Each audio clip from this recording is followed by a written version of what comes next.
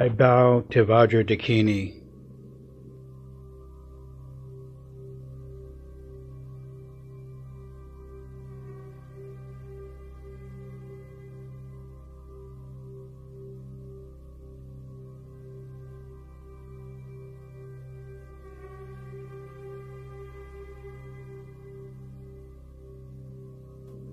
Mahamudra cannot be taught in Naropa, but your devotion to your teacher and the hardships you've met have made you patient in suffering and also wise.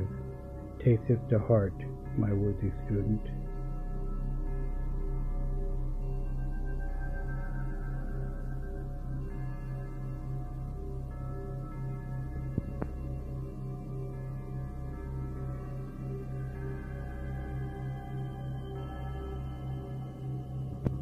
For instance, consider space.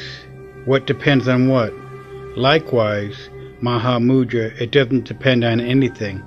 Don't control. Let go and rest naturally. Let what binds you let go, and freedom is not in doubt.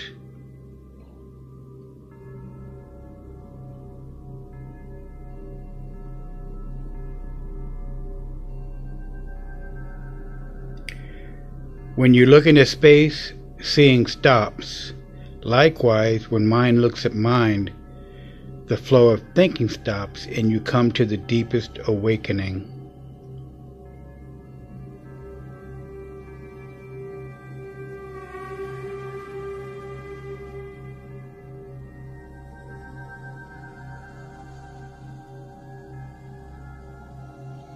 Mist rise from the earth and vanish into space. They go nowhere, nor do they stay. Likewise, though thoughts arise, whenever you see your mind, the clouds of thinking clear.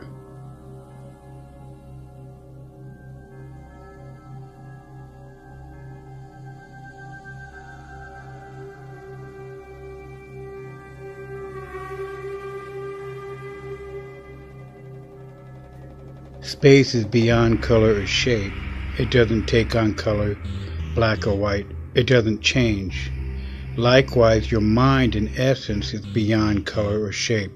It doesn't change because you do good or evil.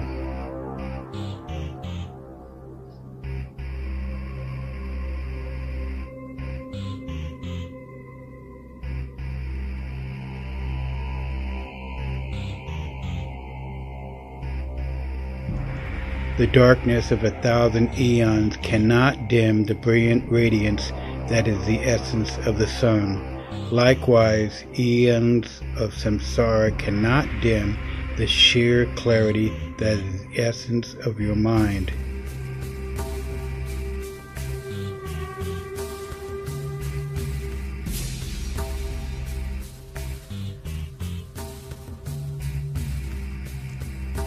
Although you say space is empty, you can't say that space is like this. Likewise, although mind is said to be sheer clarity, there is nothing there. You can't say it's like this.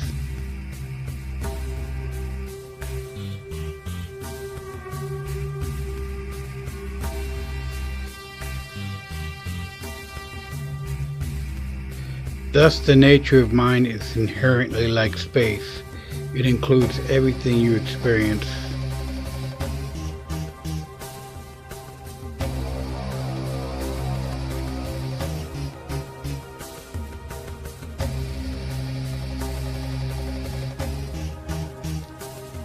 Stop all physical activity. Sit naturally at ease. Do not talk or speak. Let sound be empty like an echo. Do not think about anything. Look at experience beyond thought.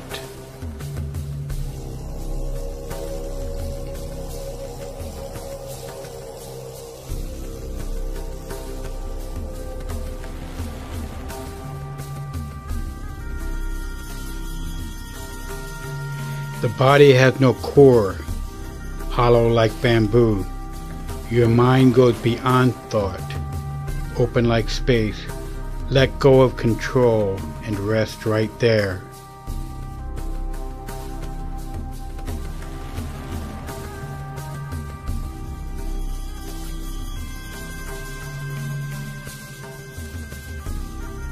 Mind without projection is Mahamudra. Train and develop this and you'll come to the deepest awakening.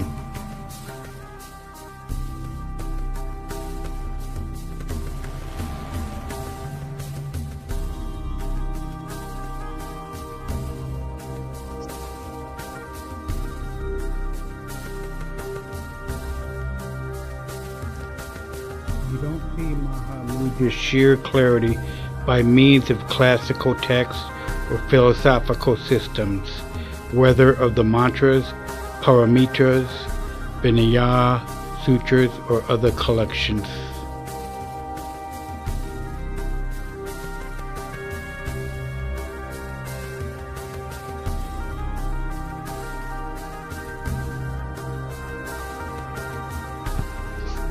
Ambition clouds sheer clarity and you don't see it. Thinking about precepts undermines the point of commitment. Do not think about anything. Let ambition drop.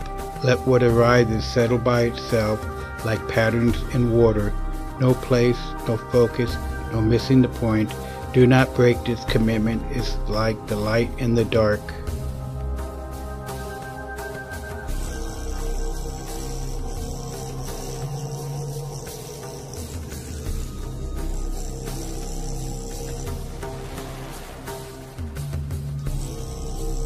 When you are free from ambition and don't hold any position, you will see all that the scriptures teach. When you are open to this, you are free from samsara's prison. When you settle into this, all evil distortion will burn up. This is called the light of the teaching.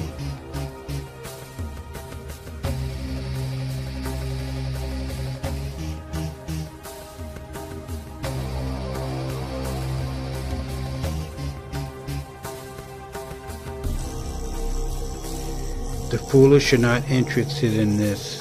The current of samsara constantly carries them away. Oh, how pitiful the foolish. Their struggles never end. Don't accept these struggles. Long for freedom and rely on a skilled teacher. When his or her energy enters your heart, your mind is free.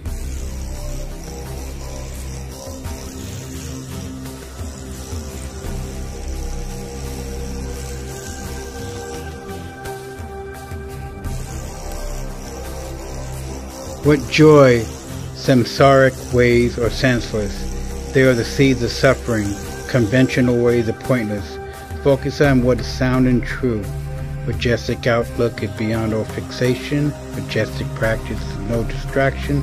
Majestic behavior is no action or effort. The fruition is there when you are free from hope and fear.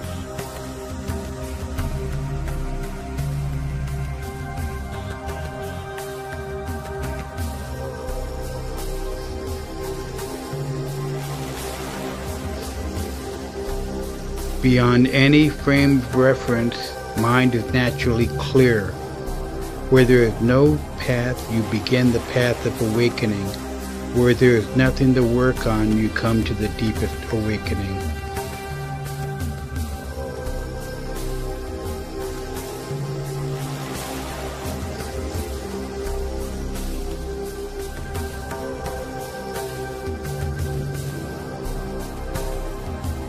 Alas, look carefully at the experience of the world.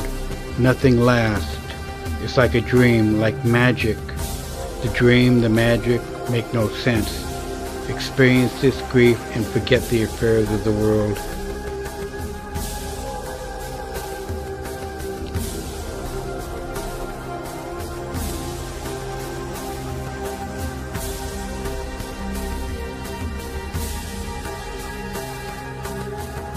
Cut all ties of involvement with country or kin.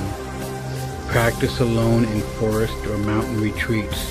Rest, not practicing anything. When you come to nothing to come to, you come to Mahamudra.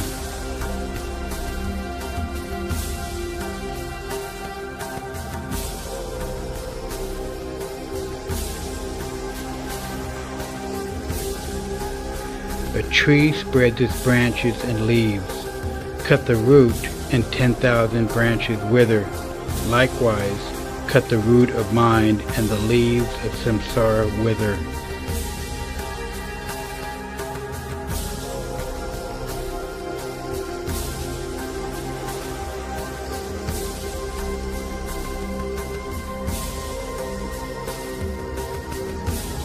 Though darkness gathered for 1,000 eons, a single light dispels it all.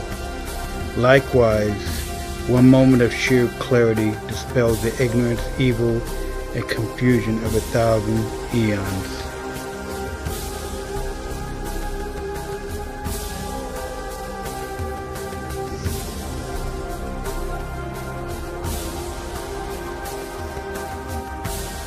What joy with the ways of intellect you won't see beyond intellect.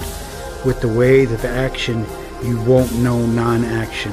If you want to know what is beyond intellect and action, cut your mind at its root and rest in naked awareness.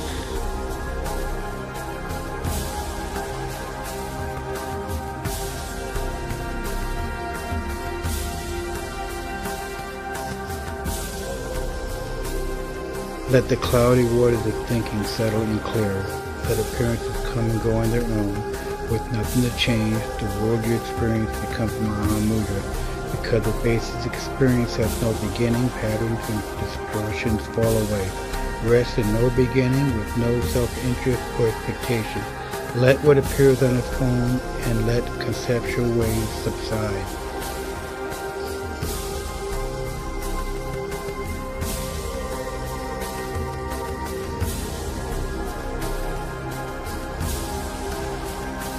The most majestic of outlooks is free of all reference. The most majestic of practice is vast without limit.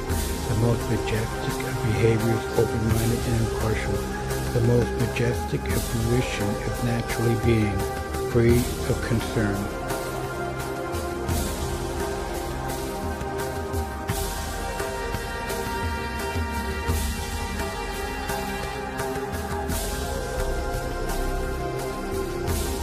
At first, practice is a river rushing through a gorge. In the middle, it's the river Ganges, smooth and flowing. In the end, it's where all rivers meet, mother and child.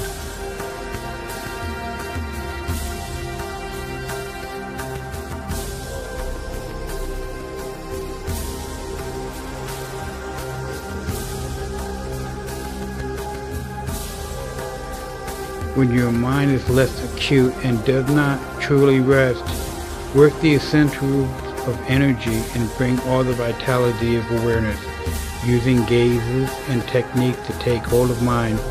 Train awareness until it does truly rest.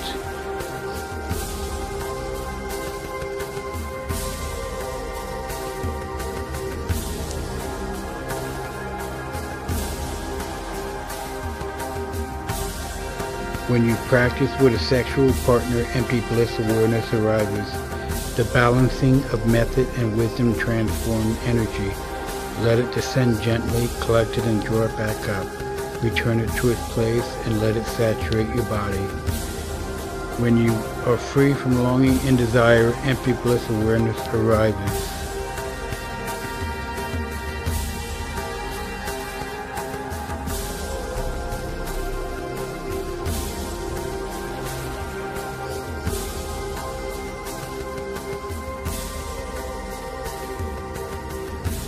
You will have a long life, you will not gray, and you will shine like the moon. You will radiate health and well-being and be strong as a lion. You will quickly attain the ordinary abilities and be open to the Supreme One.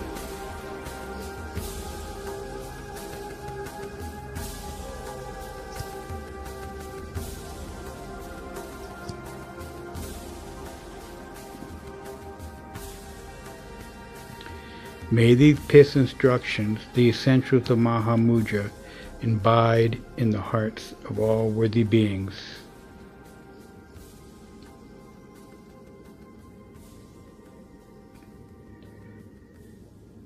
Narration by Kenneth Thornton.